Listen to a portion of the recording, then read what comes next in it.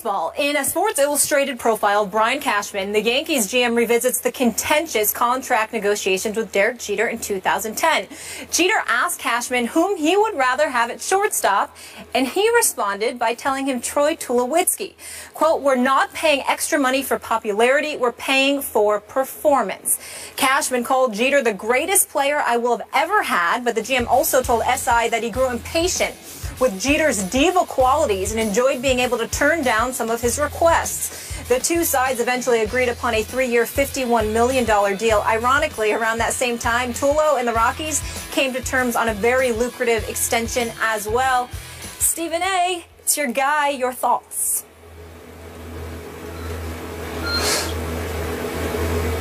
You know, I know this is 5 years ago, but I almost want to go to Yankee Stadium myself and fire Brian Cashman for this. I mean, this blasphemy? I mean, is this, you going to say that to Derek Jeter? I mean, really? You know, in all seriousness, Troy Tulowitzki can really, really play. And in the aftermath of that, he batted like .302 with 105 RBIs and 30 home runs.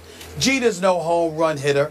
So from a numbers perspective, statistically speaking, we understand that you can make the argument that you can get somebody who can do more for you than Derek Jeter from a numbers perspective.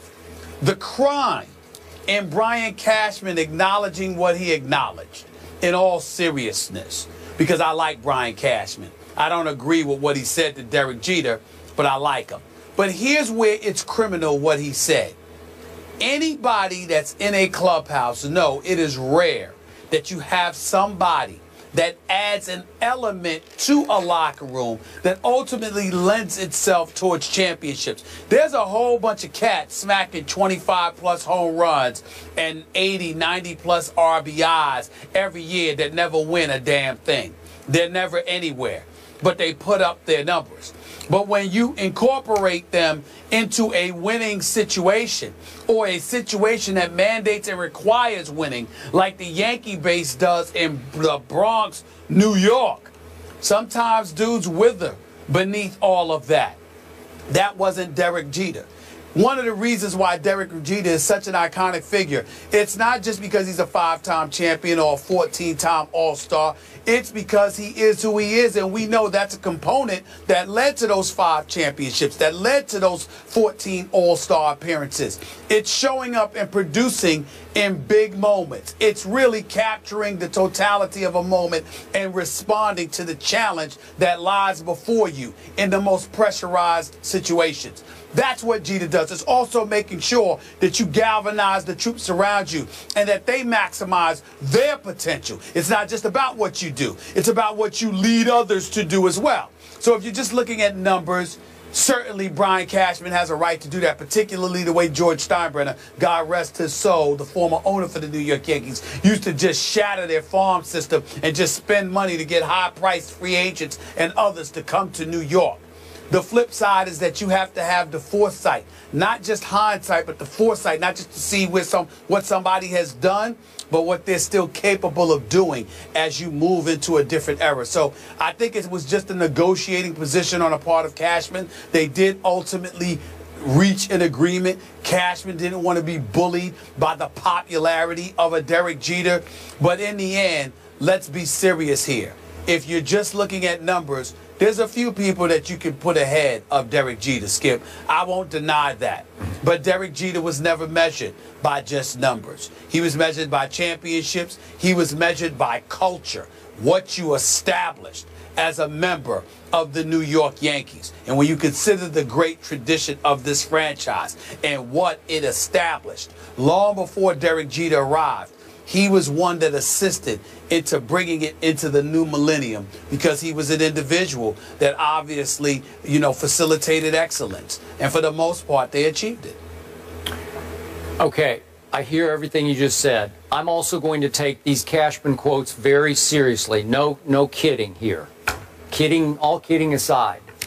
I must admit, I do get occasionally annoyed with your ongoing hero worshiping of Derek Jeter, your ongoing idolatry that you display often on this show of Derek Jeter.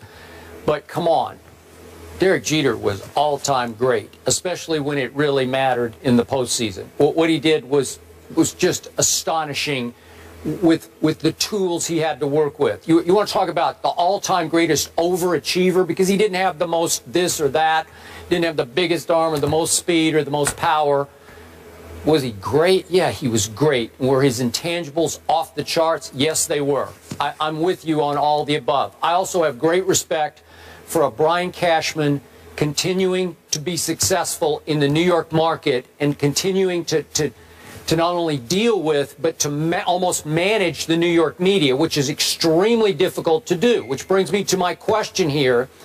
And I will admit to you, I chuckled to myself when I read these quotes in Sports Illustrated that Brian has given to Sports Illustrated for their report, or their story on him. But my first thought was, well, finally the truth comes out. But why did Brian Cashman want the truth to be told about all this? I don't know. What purpose does it serve now, looking back? What good does it do the New York Yankees? What good does it do Brian Cashman to take shots at the icon in the rearview mirror? You know, if he had stepped up and said these things as they were happening, that would have had impact. I mean, well, go ahead. I can only think of two possibilities. I do not know, first of all, but I can only think of two possibilities. One is that Brian Cashman wanted to show his toughness in being a leader as an executive for the New York Yankees as it pertains to contract negotiations, etc.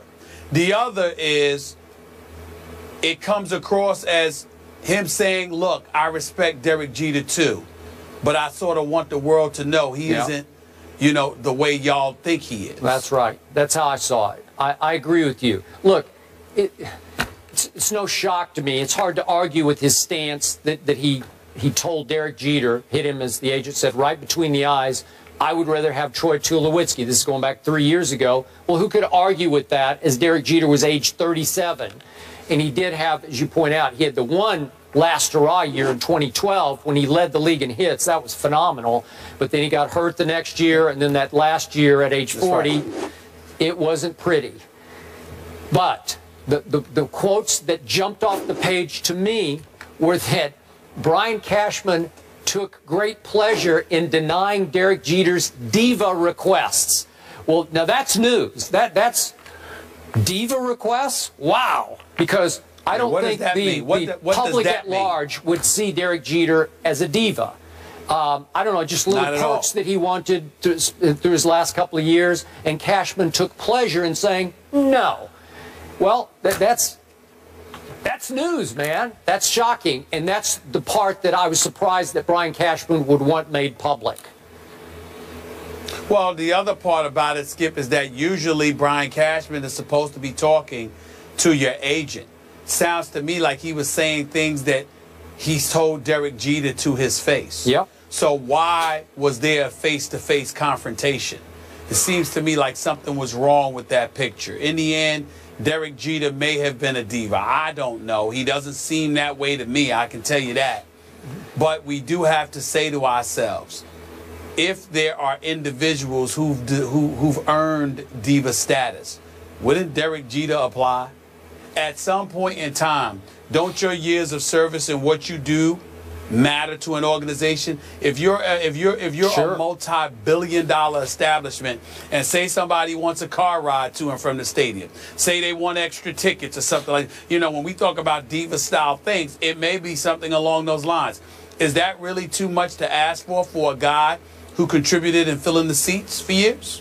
I don't think so. I don't know. I don't know much about diva behavior because I've never worked with a diva before. Oh, me either. Yeah, I don't know any of them. Yeah. Neither would I. Jeter's still winning from the personal perspective because he's dating my girl, Hannah Davis. Shout out to the Virgin Islands. Also winning from that perspective is Tom Brady. It's coming down to the wire, shout out folks. to the Virgin Islands. St. Thomas. She's from St. Thomas. Okay. Yeah, so is my family. Should Brady just settle at this point? Megan's Bay, it's beautiful. We'll bring in one of his former teammates to discuss Damian Woody in just a bit.